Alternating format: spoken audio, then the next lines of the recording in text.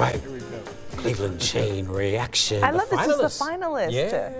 All right, bringing businesses to the city, one Kenny Crumpton segment after another. That's right. Hey. That's right. Hey, Christian Wayne, you know, this is so exciting because this is it. This is the final pitch they're making in front of the judges, and then we will announce next week who wins. This is really cool. Ohio Laser cleaning and rust removal. Brett gave me a demonstration several weeks ago. I was fascinated. Yeah. Right, because and this is like an example of some of your stuff. Brief explanation. It's like basically a laser tool, right? Yep. And then you guys do what? We run it over the surface. It's non-destructive, and it removes paint, corrosion, rust from metal and wood without harming the underneath surface. So basically, this is what we're looking at right here and right here.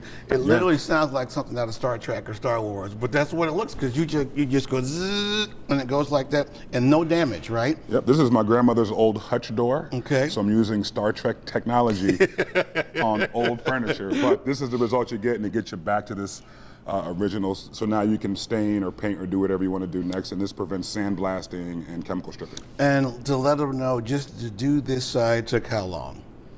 Oh, that's 2 or 3 minutes. That's not long at all. So okay, there you go, 2 or 3 minutes. So that lets them know how fast. Yeah. And we're about precision, right? We're not necessarily trying to cover large swaths of area fast.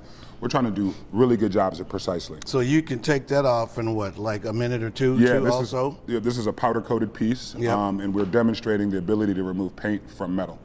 Powder coating is really designed to be there a long time, and so we wanted to show the power of the laser on even powder coating. Okay, Laura, come on over. Okay, one of our judges. Good morning. Good morning. First of all, the power of the pitch. How important is that pitch, Laura, for these businesses? The power of the pitch is so important. Everyone has a great idea, but you have to be able to tell your story, not only for the judges today, but one day you might sit in front of Walmart or Target or an investor or be selling your business. You have to be on point all the time and be able to tell your story, tell us how you're going to use the funds to grow your business.